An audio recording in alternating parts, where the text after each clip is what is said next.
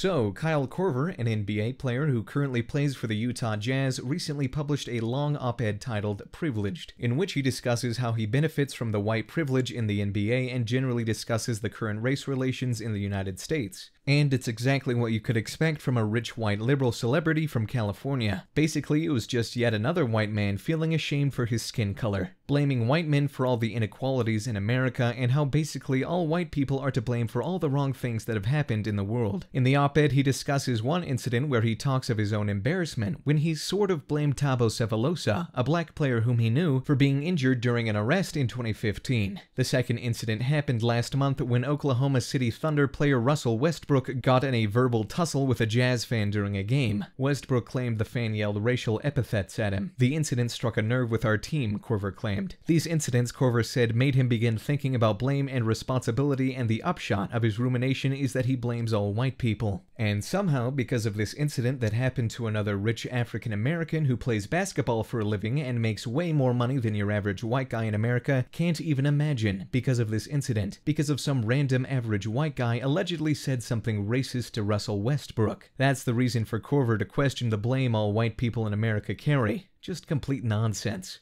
He continued, "How can I, as a white man, part of this systemic problem, become part of the solution when it comes to racism in my workplace, in my community, in this country?" Korver asked. But the thing is that this isn't a systematic problem. Black people in America don't have to face many racist obstacles that they had in the past. America isn't a racist country. It evolved over time. America had an African American president. Why would a racist country vote for a black politician? And not to mention that Kyle Korver plays in the basketball league that is dominated by black men, who make millions of dollars every year for playing basketball. And that is yet another proof why America isn't a racist country. Why would a country, racist at its core, where systematic racism is prevalent, allow such a thing to happen? It's just complete nonsense. Nothing that we shouldn't expect from the people on the left, blaming all the problems in the world on white people, even though they currently live in the freest and richest society ever in history. But Korver still insists that racism is still a huge problem in America that should be solved immediately. I have to support leaders who see racial justice as fundamental, something that's at the heart of nearly every major issue in our country today, and I have to support policies that do the same. I have to do my best to recognize when to get out of the way in order to amplify the voices of marginalized groups that are so often lost.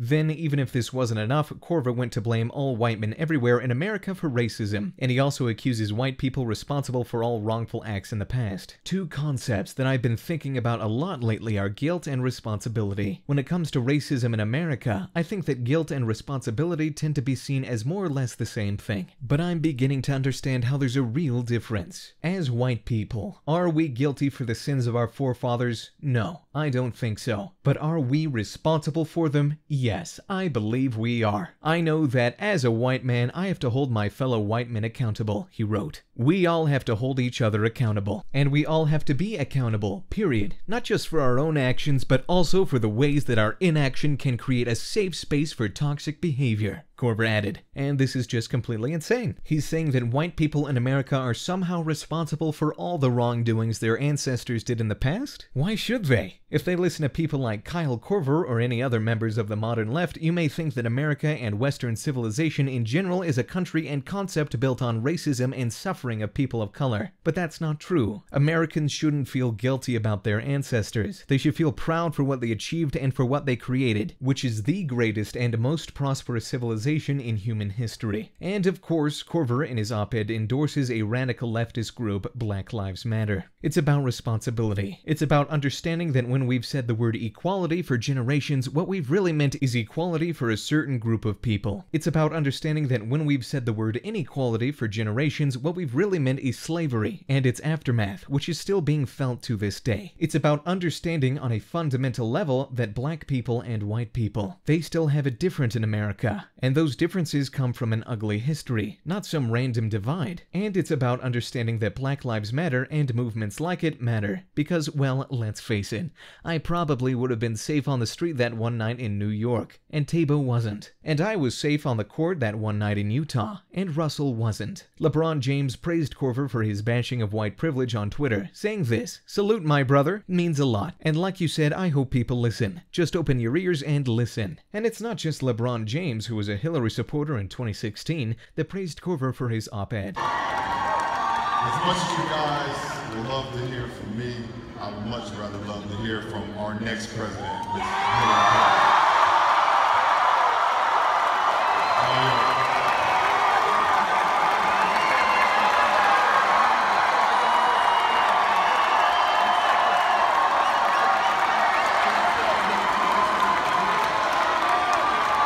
He was also a bunch of other liberal celebrities, but that shouldn't be surprising at this point. We're going to talk about a letter from Kyle Korver, who's an NBA player, all about accepting his white privilege. And we'll talk about what's right and what's wrong in the letter, because I think there's some actual interesting complexity to the letter. First, you have to go over to dailywire.com and subscribe. For $9.99 a month, you can subscribe over at dailywire.com. When you do, you get the rest of this show live. You get 2 additional hours every afternoon of my show live, which is pretty great. I mean, we have terrific guests on all the time. Senators, governors, experts on the issues, members of electoral body, like all sorts of great people coming on the show routinely. And you get my analysis for 2 more hours a day, which is, let me just say, top notch. You get all of those things for $9.99 a month, or for $99 a year, you get all of that plus this, the greatest in beverage vessels, the leftist years, hot or cold tumbler. You get access to our Sunday special a day early. You get extra material from the Sunday special behind the paywall. You get to ask questions in the conversation, and sometimes during the radio show breaks. All sorts of good stuff when you go and subscribe. Also, please subscribe over at YouTube or iTunes. When you do, you get a lot of great material. Also, please leave us a review. We always appreciate it. We're the largest, fastest growing conservative podcast and radio show in the nation.